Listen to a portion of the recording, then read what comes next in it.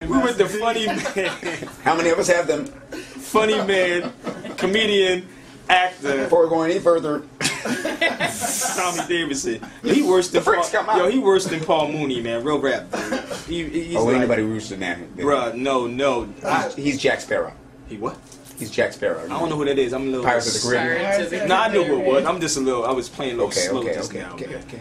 Yo, man. First of all, I gotta say that was a crazy show, man. I gotta be here tomorrow, man. Man, please come through. Most definitely, man. You know, it's like I had some stuff in my head already, though. We gonna come from the off the cuff. He just checked out. For those that may be listening, and looking at this, he was checking out the science of my shirt. Of course. You know, you got it happening. You got it happening. Oh, you got it happening. What we have here is we have the Olmecs, right here. He don't know nothing about that, man. That's the Olmecs. So who are the Olmecs? Well, the Olmecs are some stone statues that were left in what is today Costa Rica and Panama. But it's proof that the Africans were in Northern America before Columbus. before Columbus and the Americans, which stands to reason because the Moors gave them the navigational instruments and the navigational knowledge to know where that stuff was first. But truthfully, the reason why the Portuguese started the slave trade, it made all the sense in the world because they were the first ones to know that stuff was over there. And Christopher Columbus, as we know of, Christopher Columbus was one of the first actual slavers to go up and down that coast. So it stands to reason. But actually, he was lost. Exactly. He was lost. He was lost, and he had Moorish captains, so he didn't know where he was or if he was even going to be able to re-find him. This night right here, which one is in the middle? That's Tutankhamun's sarcophagus. You going to leave? Okay, you got to leave, baby. If you can't be quiet. What's wrong with her?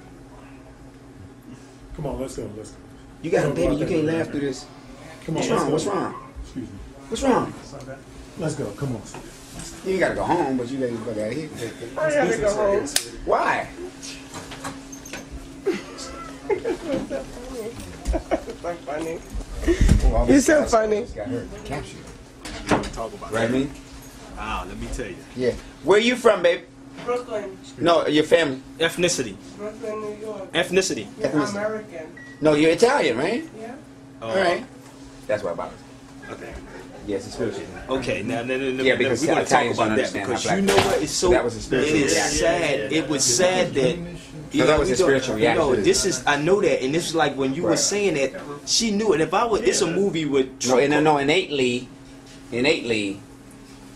she knew. Exactly. That's all. It wasn't. It has nothing to do with her. Wow. It's almost like when you come to a brother and you say, "Hey, man, do you know where the?" I'll give you an example.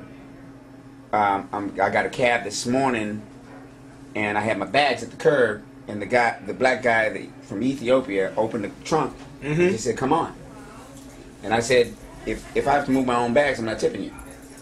So when we got to the hotel, he looked at me and I said, "I told you I'm not tipping you," and he looked a little confused. The reason why he was confused was because he didn't understand why he didn't help me with the bags in the first place, and that's what Frantz Fanon, who's one of the foremost psychiatrists and psychologists of our time, who was actually blocked out of the picture, who Malcolm X studied from, Mandela studied from, and Fidel Castro studied from, who died in the late 50s in a hotel room with the CIA in front of it. But he's foremost psychiatrist, and he published a book called, well, he has a book that was published of all of his work and his essays on the racism that's in European psychologists, Jung and Freud and their theories. Not only that, but he set all the modern reforms that are in mental hospitals these days. Wow. So they were set up like prisons. He's the one. It was his idea that you can open them up and let people walk around. He also overthrew the Algerian government while running the top paper in Algeria and treating the revolutionary soldiers in the hospital at the same time. Served in the war and is from Martinique. You on point, man. I thought yeah. Don't get it twisted, man. So, you think my point is that what Frantz Fanon's theory, psychological theory is that we're in a post-colonial psychology. And what he calls that is an auto-destructional stage, which is the oppressor will oppress for so long that the oppressed no longer have to be physically oppressed. They do it to themselves automatically. Exactly. So he was having he was having a psychological response to me, not understanding that it was elicited by what Fagnon described. You see what I'm saying? But what it did was it hurt his income. So see, what we do is we hurt ourselves in that way. That's all. And so the same reaction came from her. It's not conscious. It's not conscious. What has happened to us is a lot deeper than conscious, because if it wasn't, we can just figure it out. So why do you think? I mean, why do you think they hide this from us? I mean, let's think about what you just broke down about the Olmec kids. Now, I'm gonna throw something at you. Okay. Do you know about Mount Rushmore? No. Mount Rushmore, listen to the name. The Rushing of the Moors. Right. Mount Rushmore, and you just talked about the Olmec heads. Right. Centuries later, what happens, they're going to say these guys were here before. Right. The same way they did with this. Right. But we were already here. And it was funny that she was sitting there laughing, because there's a movie, I do radio also. The movie with and I would Christopher love Walken, for you to get on this radio show where with he me, said, "You man. black Moors." I saw it. Exactly. He said the True Sicilians romance. were spawned by niggas, and Yeah, the Moors are niggas. True and it's like, why, you know, and they try to True suppress romance. it. And this is why I love what you said earlier about the whole internet piece, how we're pushing this stuff out on the internet. Also, I don't know, you heard Nas' new album? No, I haven't. You got to get it. Okay. He said the problem is he started thinking like the colonists. Noble Drew Ali started dropping their consciousness. Okay. So what happens? You on point with the whole Moors piece, and it's like maybe I could throw that out there. We need to do a movie on the Moors. Yeah. Well, that's ironic that you point that out, but that's the epic feature that I want to do.